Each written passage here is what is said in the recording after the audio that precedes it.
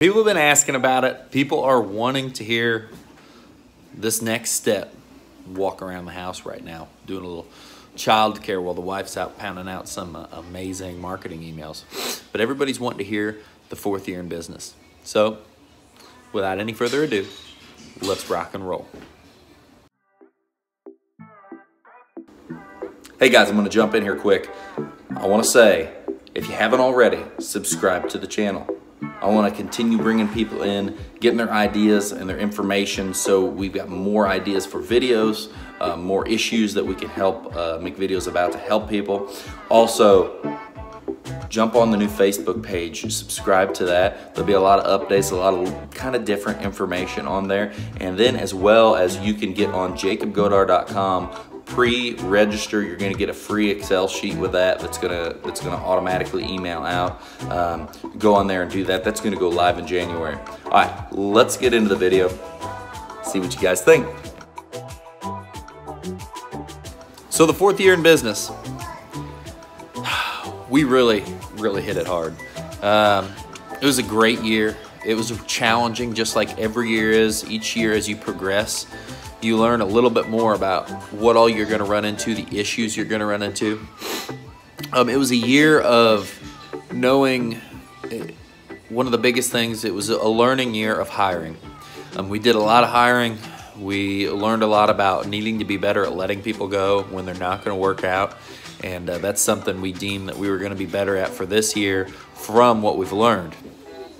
Let me work on this background a little bit here.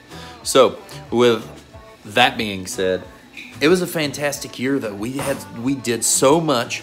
We realized one big problem. We kind of lost how busy we were right around August and July time. So that was something we knew we needed to correct on the ongoing seasons. But when we started the year, we set our goal to go from what was around, I believe, 250 the year before to $500,000 in sales. So we made the plan, we kind of set it in stone, and we got the ball rolling on what it was going to take to do this. And as we started going through the year, I started realizing, man, this is coming along. We're hitting some of these goals. We're paying out these monthly bonuses. Things are going smooth. Our biggest downfall was that time where it slowed down a little bit. We lost a lot of revenue. We lost a lot of time. We had kind of a drought situation as well. And with all that combined, we finished the year at $445,000. So it was a great jump. It wasn't what we wanted, but it was still good. Still a super huge accomplishment, and we were so proud of what we've done so far. But so we've made that jump. Other things that we've learned in this section of business, just how much money you're using to keep things rolling, how important job costing is.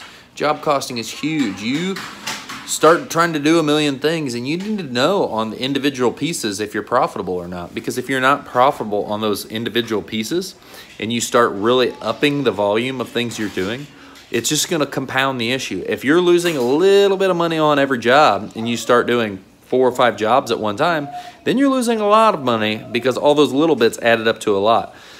So it really emphasized how much job costing we were, but how much job costing was important. But I would say the things that we really started to implement to make us better was spending more money than ever in marketing. I believe we spent around $20,000 in marketing last year. That number is going to be insane this year. We just push and push and push on marketing. I'm trying to really divulge and dive down into this and remember all the little things. But tons of marketing, tons of learning how to handle field staff and get good people and let go of the bad people if they're not going to work out. The second thing, that was huge. Guys, this is huge, and I can't believe people don't do it as soon as they should. We hired our very first person in the office. That really should be the first thing, because we'd had plans to make it full-time. We'd already had someone in the office, Zoe. If you follow Facebook, you've seen her. But we made her full-time. And the amount she helped sell and the amount of new business we closed because of that was so drastic. It was incredible. It was the best decision we've ever made. It was one of the most stressful decisions. It was another one of those decisions that along the way has taught me you're going to have to do things that you don't think are going to work, that you're not comfortable with, that you don't think you can afford. because that's what's going to get you.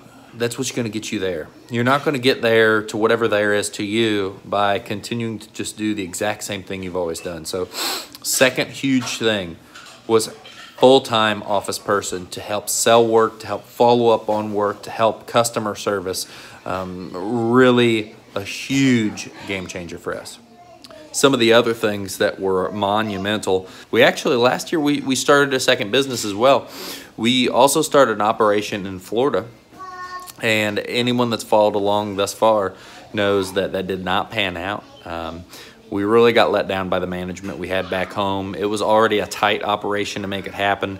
And with some falling through of some of our people that we're going to manage here in Springfield in spring, we had to come back and save the business that we've always been doing. It was fantastic. It blew up. There was as much revenue early this spring in 18 in March as there was in Illinois last March. So it was growing extremely fast, but unfortunately we had some management that just didn't quite come through, and we were not able to keep it open because our Illinois branch, I'm not going to just let that go because we have so many people we care about, customers we care about, employees we care about, and that's why we made the decision we've got to come back. Florida's still really small. We can always do it again. We know we can make it work. So we started a second location. We learned a ton from it because of the things that you just can't learn from not doing it.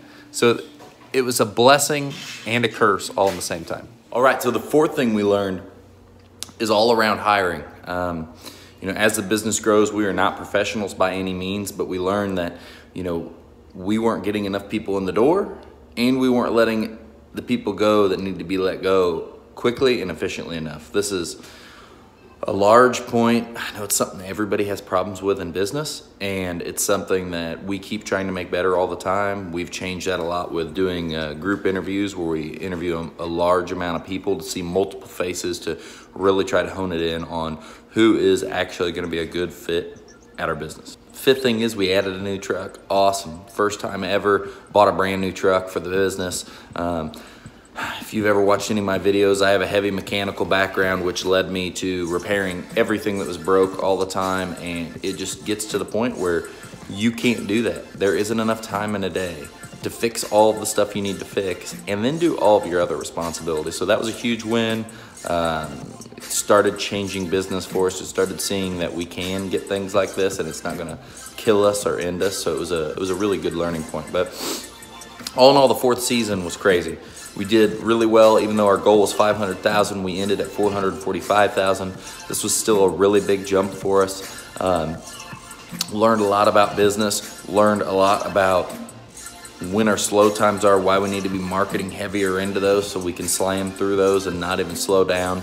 And the business just had evolved so much and grown so much. And we had also learned how beneficial it was to add that office person that I spoke about earlier. And all of these things combined, you know, this year I had a little bit of a plan, but it started showing me how much planning was important. That's why going into 2018, I had a PowerPoint presentation of this is what I want to do. And planning is just so huge. It's what makes you get where you want to go. And I don't know if you're anything like me, but I was a motorcycle racer before this, and I'm extremely competitive. And winning and progressing is what makes me feel good. It's what excites me. So I'm always pushing to do those things. And in business, that does take a lot of planning. Just like in sports, it takes a lot of preparation, planning, a lot of upfront time put in so you can do well later on. Guys, I hope this video has been awesome for you. I hope I've hit on some of the cool points of our fourth season, what we did, how we did it, and some of the things we changed, some of the things we learned, some of the things that didn't work out so well. You learn by failing, guys. You're gonna fail a million times to win 100. And when you finally get somewhere where someone looks at you and is like, wow, you're just doing a ton, and they'll think it just happened to you. They won't see all those failures, but you get to live that, and that's what makes you, and that's what That's what builds you inside and makes you a stronger person, and makes you more resilient, makes you durable and be able to weather problems. Because this game is a game of problems. You're solving your customers' problems, you're muddling your way through figuring out your own, and you're building a business. All right, guys, I'll talk to you soon. Like and subscribe down below.